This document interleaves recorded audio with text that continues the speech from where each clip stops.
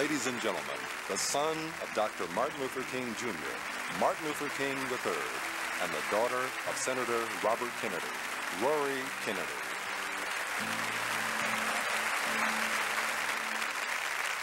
My father said our destinies are tied together.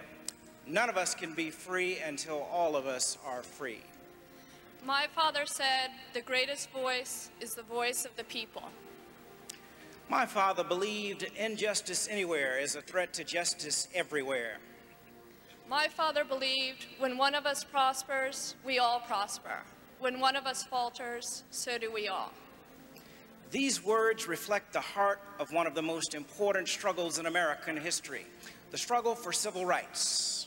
Although it began 200 years ago, tonight we celebrate a period in which black and white Americans struggled together to discover the ties that bind.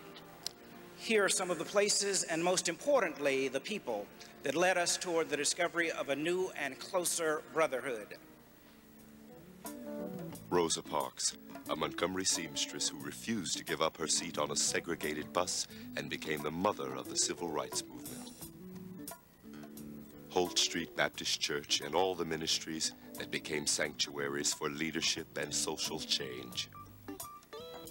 A spiritual leader who dedicated his life to nonviolence, pursuing the best hopes and dreams of America, Martin Luther King Jr. We still advocate nonviolence, passive resistance, and still determined to use the weapon of love. Daisy Bates, an Arkansas activist who helped open the doors of Central High to the Little Rock Nine. The Greensboro Four, students at North Carolina A&T who decided a segregated lunch counter was the place to sit down for right.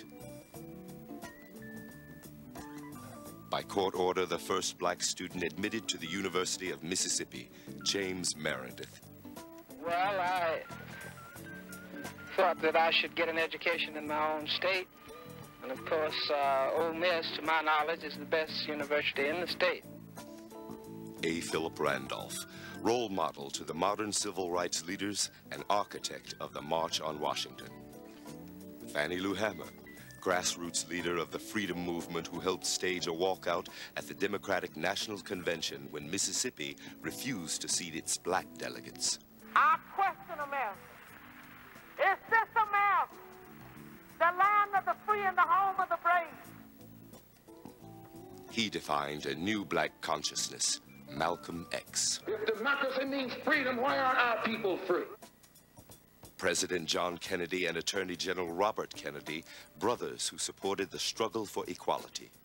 Can we honestly say that it doesn't affect our security and the fight for peace when Negroes and others are denied their full constitutional rights?